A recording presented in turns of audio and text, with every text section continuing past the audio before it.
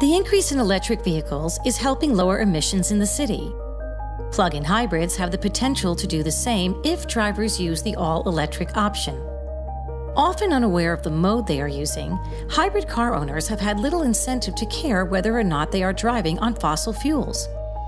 In the fall of 2017, the Norwegian Public Roads Administration, in cooperation with the Volvo car company, executed a demonstration to show how zero-emission zones can be created using geofencing.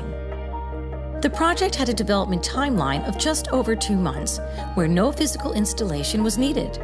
Instead, it was done by connecting already existing services and technology. The geofence was created using the National Road Database, which contains information about existing road infrastructure and is designed so that the data may be shared freely. The project established a link between the database and a service for sharing traffic-related messages. The service is called the Interchange. From there, Volvo cars collected the geofence and passed it on to their vehicles. Demo cars close to the geofence would then be alerted, allowing them to calculate the needed battery power to drive through a particular zone and even charge their own battery outside the zone if needed. Upon entering the zero-emission area, the car automatically changes from its current drive to an all-electric mode.